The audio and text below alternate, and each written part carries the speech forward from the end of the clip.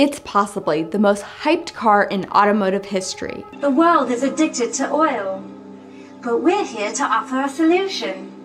The Cybertruck. The Cybertruck buzz has remained so high that even 2 years since its reveal, Google's data showed it was by far the most searched for EV in the US and the world last year. And honestly, it's a stroke of genius in its design because it's controversial, it's questionable, and most importantly, it's polarizing. Exactly how Elon likes it. There's no denying that on the surface, the demand for all things Cybertruck are insanely high. The $60 Cyber Whistle sold out in minutes. The $500 Cybertruck RC, the $2,000 Kids Cyber Quad all sold out within minutes. Heck, even the Cyber Socks sold out in minutes. But some argue that Cybertruck's biggest flaw is that it seems to be slowly becoming Elon's pet project, a little too feature-rich and possibly way too complicated. And if Tesla history has anything to say about it, it could end up being a lot like Elon's other favorite pet project, the Model X back in 2015, what Elon once called his Faberge Egg of cars. I mean, we even developed a sonar that could see through metal, right, that the military doesn't have. That's crazy. And that was just so that we could avoid having a puck, a visible puck in the door. We developed sonar that could see through metal. That's insane. We should not have done that. The X was packed with so many great features all at once that it became both a production and service nightmare for Tesla, likely costing the company millions in the early goings. So much new technology. And the amount of hubris we put into the Model X was really astounding. The car is made of hubris. Elon took the blame. He said internally he got a lot of grief on just how much he pushed the envelope to make the Model X do so much to stand out. So fast forward to 2022, and a lot of people, myself included, are starting to feel like the Cybertruck is sounding a lot like the Model X in its early days. So it left me wondering, could the Cybertruck be Tesla's next Faberge Egg of trucks? And is that really a bad thing? Cybertruck's going to be an incredible product. I think it's maybe our best product ever, and I think it probably will be. So just about every few months, we get a whiff of a soundbite, an interview, or a tweet from Elon revealing a little more about how out of this world the Cybertruck will be. Here are just some of the features Elon has either teased, hinted at, or we've seen leaked images and videos. A solar roof, quad motors, rear steering, ability to crab walk, exoskeleton from stainless steel, bulletproof body, ability to power itself off-grid, inflate its own tires, yoke steering, no door handles, workhorse for Moon or Mars, and just plain more features than any other Tesla ever built. And of course, the truck was delayed from 2021 to 2022 to now 2023. Plus, some argue its biggest selling point is long gone. The base price of $39,000 now seems almost impossible given what we know about the truck. So just a few weeks ago, Reuters reported that the Cybertruck production ramp being delayed to Q1 of 2023, and it was largely because Elon wanted to add more features to make the truck more competitive with trucks like F-150 Lightning and Rivian R1T.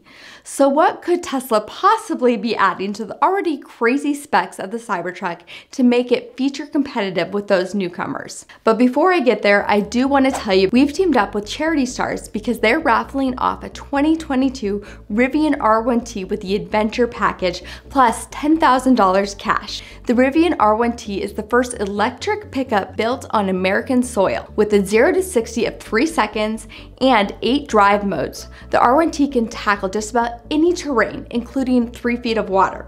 You get over 800 horsepower, 314 miles of range, and 11,000 pounds of towing capacity, and they'll pay the taxes and shipping for you here in the US. Donations benefit the Adopt the Arts Foundation, a charity whose mission is to support art and music programs to all students, regardless of where they live or go to school. Go to charitystars.com/Kim and enter code Kim for 100 free entries.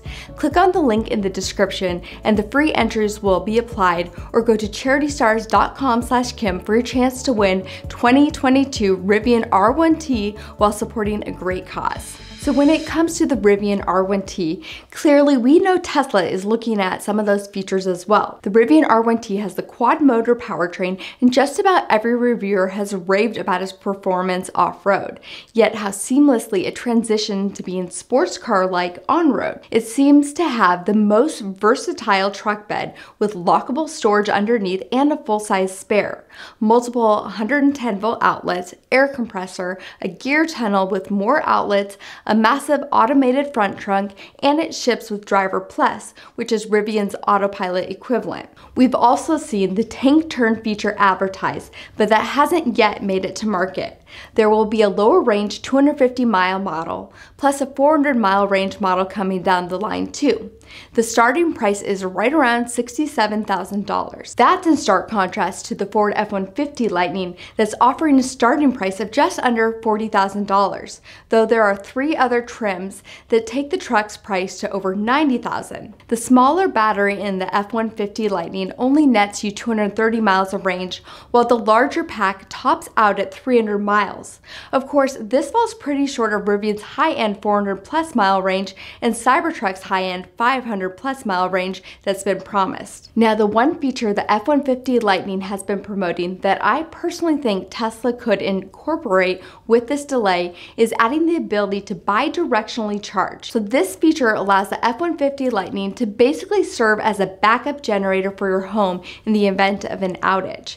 This could be an incredible selling point for Cybertruck with more juice on board to begin with. The Lightning also has a towing capacity of up to 10,000 pounds on the larger pack, but falls short of Rivian's 11,000 pounds and Cybertruck's 14,000 pound towing that have been advertised. The Lightning's dual motor setup is also the simplest approach in its all-wheel drive system and will likely have the biggest front trunk.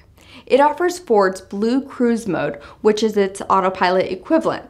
So Ford obviously knows what they're doing when it comes to pickup trucks, because they've dominated that market for decades and have tons of experience building feature-rich trucks. You can't say that about Rivian or Tesla, but it will be interesting to see if that holds true once all 3 trucks are on the road at the same time. Of course, there's the Chevy Silverado EV, GMC Sierra and Hummer EV, plus Toyota Tacoma EV, just to name a few. But they're either expected to come to market after the Cybertruck, or its price point and advertised features are not in line with the 3 trucks that we've talked about today. So the one thing we know the Cybertruck will have an advantage on is probably the most important physical part of any EV.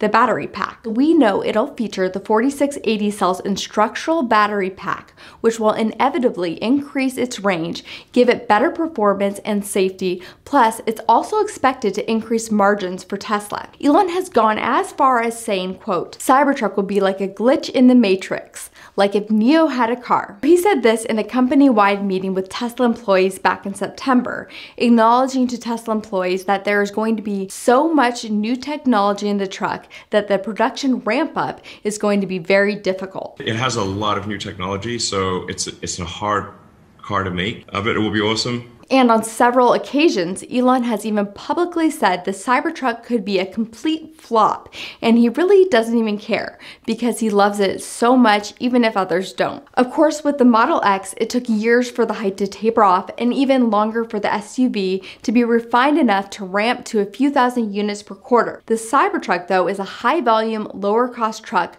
so the room for error is much thinner. With over 1 million reservations in queue, if any of those new and groundbreaking features come to market and have any setbacks, what would that really look like for the company? We already know that Cybertruck won't be the first in the EV truck space. The Rivian R1T and the Ford F-150 Lightning will have already beaten it to the punch. Now, Steve Jobs once said about smartphones, quote, "We're not going to be the first to this party, but we're going to be the best." So maybe Elon Musk has this sort of approach when it comes to the Cybertruck, and I wouldn't be surprised by that whatsoever. When it comes to the crazy complicated Model X, everything that he promised about the X, the functionality of the wings with kids, the automatic front doors, big windshield, these are all why I think the X is by far and away the best car Tesla has ever made. But again, it is a low volume $100,000 SUV. So it'll be interesting to see what other possible new features come to the Cybertruck and what, if any, challenges that they might pose for volume production this time next year. So I'd love to hear what your thoughts are on the Cybertruck, and if you also feel it might be more complex or more difficult to produce given everything that we know. So share your thoughts down below, and as always, there is a lot of time, research, and effort that goes into videos like this. So if you learned something new or found this video interesting, we would really appreciate a like and subscribe for more unique videos like this that we have coming every single week. And I'll catch you guys next time.